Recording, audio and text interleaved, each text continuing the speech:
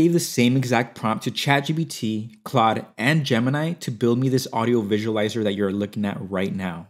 First up, we have ChatGPT. I mean, it works. First try, it took about 30 seconds. I am also using their latest and greatest o4-mini-high model. It returned a total of about 215 lines of code. Next up, we have Claude, which I did actually enable extensive thinking.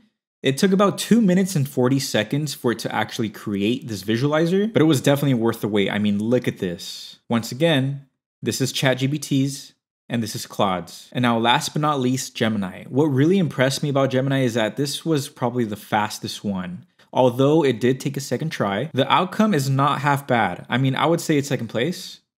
First place is Claude AI's, and 8th place is ChatGPT's. I'm gonna keep paying a combined of $80 a month for both ChatGPT Pro and Claude AI Pro. So keep the prompts coming, keep the challenges coming, and let's see what we could build.